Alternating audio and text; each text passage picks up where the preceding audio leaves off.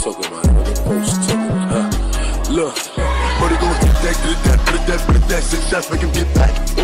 What's up, you guys? Chase the Dark Sage here, and today we are back with another video. And in this video, this is actually a how to collect video, but this is actually for the series of Attack on Titan. Now, I know a lot of you guys have been asking if I've read Attack on Titan, if I've watched Attack on Titan, or if I'm going to collect Attack on Titan, because a lot of you guys see my manga collection videos, and y'all ask generally, where's Attack on Titan at? And don't worry, guys, don't worry. I love Attack on Titan. I watched most of the anime up to season 4, part 1, and then I read the rest of the manga up to the end. And well, the ending, it's an ending. That's all I can say. It's an ending. I read it live on stream. It's actually on my second channel, so if you guys want to check that video out, go ahead. I'll leave a link in the description down below. But nonetheless, I have not collected Attack on Titan yet because I was kind of, waiting. I was being a little patient, as you should as a collector, and I was waiting to see if they was going to come out with a hardcover edition of Attack on Titan, especially with the omnibus version that was leaked months ago, which actually turned out to be just a regular paperback omnibus, just like the Shaman King volumes. But so I was waiting for a hardcover version, and I thought to myself, if I can't get a hardcover version, then I'm definitely going to go just for the singles, because I'm not going to go for the omnibus because it's an omnibus, and I generally don't really like omnibuses unless I have to get it, if that's the only way I could get the series. And I don't want to get the Colossal Edition. Now, while it might look great on the shelf, at the bottom of the shelf, it's probably going to be a real big pain to read, and plus I never see those things in mint condition. But before we get into the video, before we get started, I gotta say, if you are new to the channel, you have not already, and you want to join Broke Boy Gang, go ahead, hit the subscribe button, post notification bell, and leave a like if this video does become helpful to you guys as well. And guys, don't forget to follow me on all my other social media platforms in case you gotta ask me more questions in the DMs, or if you want to join some of my communities over on other social media platforms. All my links will be in the description down below. So let's get into it. So as of right now, while I'm recording this video, and probably by the time this video comes out, there is 4 ways that you can actually collect Attack on Titan. There's the singles that you could just buy with just the regular paperback. You could buy literally just a single volume of Attack on Titan. You could buy it in a box set like I have, and I'll explain why I bought it in the box set later, but you could buy it in the box set, and while the box set isn't actually a big box set like Viz, they actually pieced it up just like seasons or parts of the season, which is kind of stupid on Kodansha's part. I don't know why they did it. It's a money grab, but I just hate that Kodansha did that. You could buy the omnibus version, which is coming out later on this year, which are 3-in-1s essentially, and generally I really wouldn't go for that. And then we have the Colossal Editions, which are really big volumes. They remind me of the size of the Berserk omnibuses, but they're basically 5-in-1s, and honestly, for the deal that you get, I believe it retails for about $49.99, but if you really go on Amazon, you're never gonna buy manga for retail, so you could definitely get it for below $49.99. But I also wouldn't recommend that because honestly, they are mostly not in mint condition every time I see them. But the page quality is cool. The page quality is cool. But guys, I will give you all my pros and all my cons for each of these things.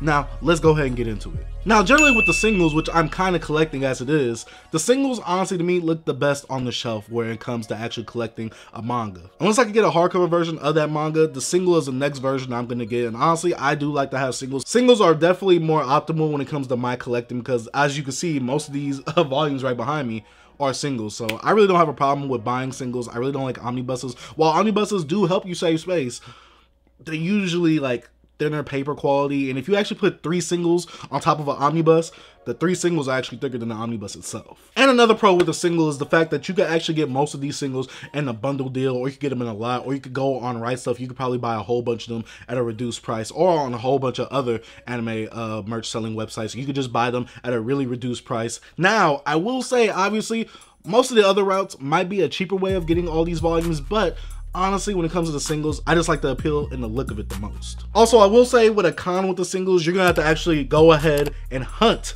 for those singles. So if there's one out of stock, like severely out of stock, you're gonna be waiting a while to go get that volume. But honestly, a lot of it's actually restocking, especially with the new season coming out soon and the new box set coming out later on this year as well. Next thing to go for is the actual box sets of Attack on Titan. Now, I will say with the box sets of Attack on Titan, I honestly think that they're pretty stupid if you buy them at retail. Now, most of them retail for the exact same price as if you were buying the actual single volumes. Now, the only incentive to really buy the box set is if you want the box set on your shelf for a little aesthetic look, or if you could get it for a reduced price on Amazon. Like I said, get it for a reduced price on Amazon. That way you're not paying full retail for the box set, and you can actually get it at a reduced price, so that way you can actually get it at a deal. And to be real with y'all, the box set's art really isn't all that to be running home about. You get what I'm saying? Like, I think Viz box sets are just phenomenal when it comes to box sets. Kodansha, they just love the Milk series. They literally make season 1 part 1, then season 2 part 2. Like, you get what I'm saying? Like, they make parts of the season rather than just a whole season altogether. So they kind of like to milk the series, and there's really no great incentive for you to get it, especially like I said, since they're selling it for retail at how much the actual volumes cost itself. Now, some of the box sets for Attack on Titan, they actually do come with a short story, but I honestly don't think it's worth it unless you're like a super huge fan of Attack on Titan. I think that these box sets are honestly for your collector's collector, like that guy that just really loves to collect, that likes to have the limited edition stuff, and if you're a really huge fan of Attack on Titan. That's the only reason I advise getting the box set, basically. Get it at a reduced price and not at retail, and if you're a collector, because collectors just like to have certain things like me. Next way to collect Attack on Titan is honestly the Colossal Editions. Now, the one upside about collecting the Colossal Editions, it's 5 volumes in one. I hardly see them actually sell out, and honestly, the page quality is super fire. I gotta say that the page quality is super sick, but I do have some cons when it actually comes to the actual Colossal Editions. Generally, the Colossal Editions, since they're 5-in-1s, they actually charge $49.99 for retail, so if you go into Barnes & Nobles or anything like that, you're definitely going to be paying the exact prices if you're paying for the actual singles itself. Also, the Colossal Editions aren't even hardcovers. Now, if you give me a 5-in-1, especially that type of size, do like Dark Horse did with the omnibuses for Berserk, and make them hardcover or make them leatherback, something cool to make it actually stand out. But generally, they call it the Colossal Edition because obviously the Titans and the Colossal Titan, and you know, they're big and things like that. But you guys should get the point if you've watched Attack on Titan or read Attack on Titan. But generally, the books are super huge. I'm pretty sure that they're super uncomfortable to read. I've actually held one in my hand, and I didn't really like the way that it felt, so that's actually another con, is that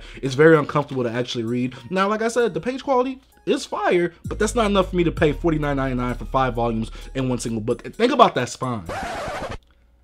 Think about that spine. I'm just gonna leave that right there for your interpretation. Think about that spine. But I will say, in general, if you do go ahead and buy the Colossal Edition, definitely go on Amazon, definitely go on Right Stuff, definitely go on another site that actually doesn't charge retail for these things, because then you could get a pretty good deal on basically 5 volumes in one volume. But that's if you want it. But plus, if you get a 5-in-1, you definitely can't put it like at the top of your shelf, because then it's gonna create bowing on your shelf in general. So you have to put it at the bottom. So if you want it as a centerpiece, I think it would look better as a centerpiece rather than you actually reading it. So I feel like the Colossal Edition itself is only really for the collector's collector. You get what I'm saying? And last but not least, we actually have the 3-in-1, which is the omnibus version of Attack on Titan. Now, this bad boy is going to retail for $19.99. So essentially, you're paying for 2 volumes for 3 volumes. You get what I'm saying? So I think that's a pretty good steal. But honestly, when it comes to Kodansha making omnibuses, let's look back at the Shaman King omnibus. Look how thick that bad boy is. Are you dead ass, Ed Bowie?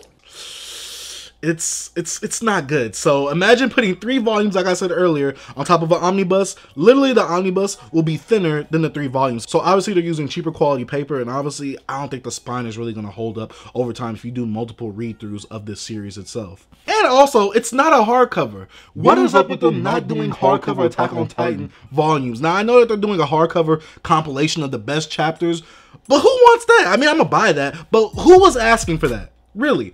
Who was asking for that? Kodansha literally likes to milk some of their series to the fullest and not give the fans what they actually want. Tokyo Revengers. And this is where I'd put a trophy. If I had one!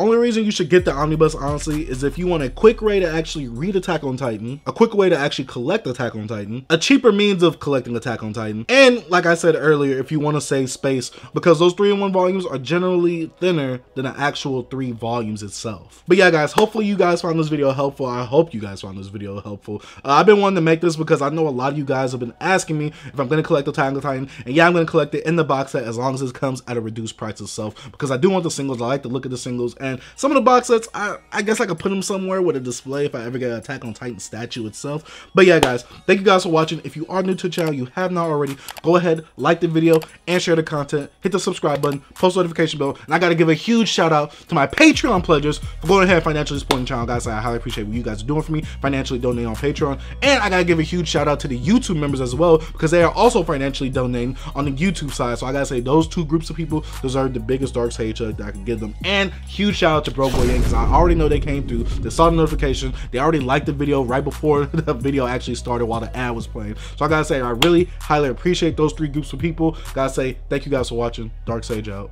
Peace.